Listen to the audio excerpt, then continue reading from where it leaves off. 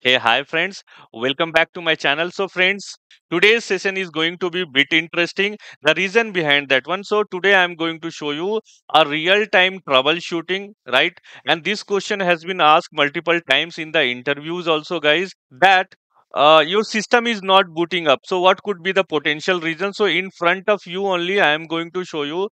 So whenever you power on, okay, your system RHEL 9 and your system is not booting up, it's going into rescue mode, guys.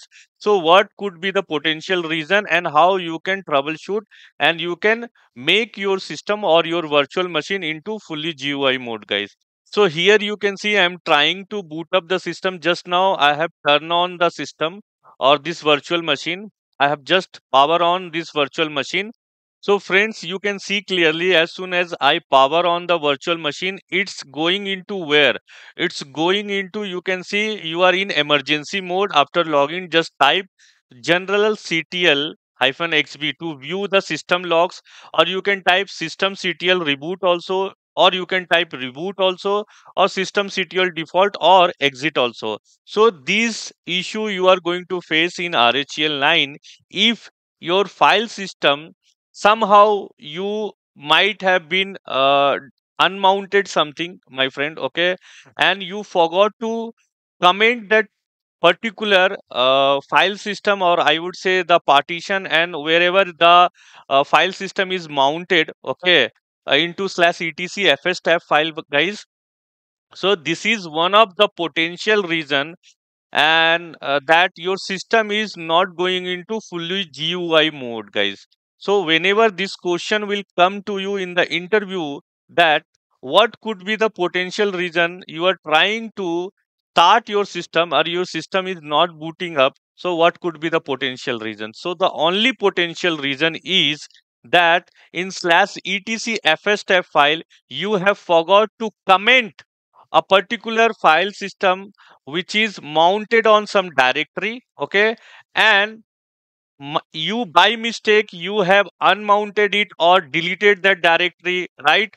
Or you have mounted that directory into somewhere else. So please make sure, guys, whichever the directory you have mounted to a particular partition, okay, so before, if you are restarting your virtual machine, or if you have mounted into some other directory also, okay, or even if you have deleted that particular partition, right? So it's your job to comment everything in slash etc fs tab before rebooting the virtual machine, guys. Remember, comment everything in the slash etc fs tab, right? Then only just reboot your virtual machine. So now I am going to show you in front of you only. See, now my system is in, it's asking me to give root password for maintenance, right? And I need to either I can give you the root password over here, but what happened after that, right? Again it will go into the emergency mode, guys. So to resolve this issue, what you need to do, so first provide the root password over here, and this is in RHEL 9. I am showing it to all of you. This is a virtual machine, this is virtual machine workstation, okay, and this is a virtual machine, guys, okay. So the password is incorrect. So now you can see I am into, this is a complete CLI mode, guys, okay. So now friends, what you need to do is just check the default run level. So in RHEL 9, if you want to know the default run level, so you need to run the command called system ctl get hyphen default. Okay. So you can see this is graphical dot target, but this is not a fully GUI, my friend. So to go into the GUI mode, as I said, to resolve this issue, first open the file. VIM is not going to work for you, slash etc fs tab. Okay. Now you can see clearly here that there is two here. See, you can clearly see there are two, right? Partition which is mounted. One is mounted on slash SRB NFS share. Another one is mounted on var FTP pub. Okay. So what you need to do is that immediately just go and comment all these, my friend. Okay. So just go and comment all these. Okay. That is what just leave the core. These are the, like, when you have created the virtual machine, so these are the file system, okay, which you have, it's automatically gets created whenever you create a virtual machine by the system itself only, okay.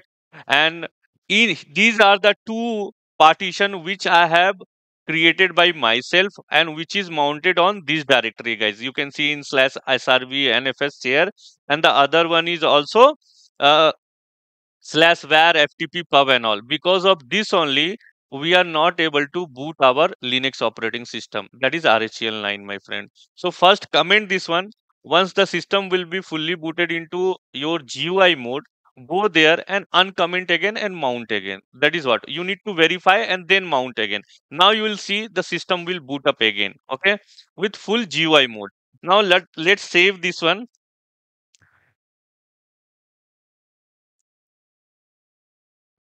So you can see I have saved this one and it's written also. Now reboot the system, my friend, and it will be directly going into your fully GUI mode.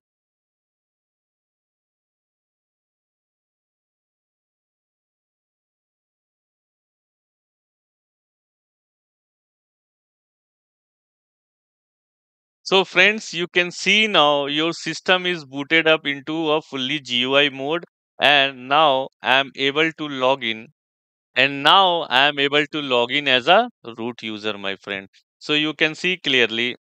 And now you can see, I'll click on this one. I can open a terminal, my friend, and just see that file slash etc fs tab. Okay. So now you can see these are the two partitions which is mounted on these directories which I have commented. Now you can uncomment these directories and you can start working again. So only the main potential reason you will face whenever your system is not booting up, it's only because of slash etc fs tab file. So you have forgot to comment some of the file system which you have might be deleted, or you have deleted the directory, or might be you have deleted the partition and all. This could be the potential reason. So please answer this question in interview like this. You can explain, my friend. So for more videos like this, just stay tuned to my channel, and please don't forget to like, share and subscribe the channel and press the bell icon, my friend. Till then, just do take care of yourself, your loved one. Bye bye and Jai Hind, my friend.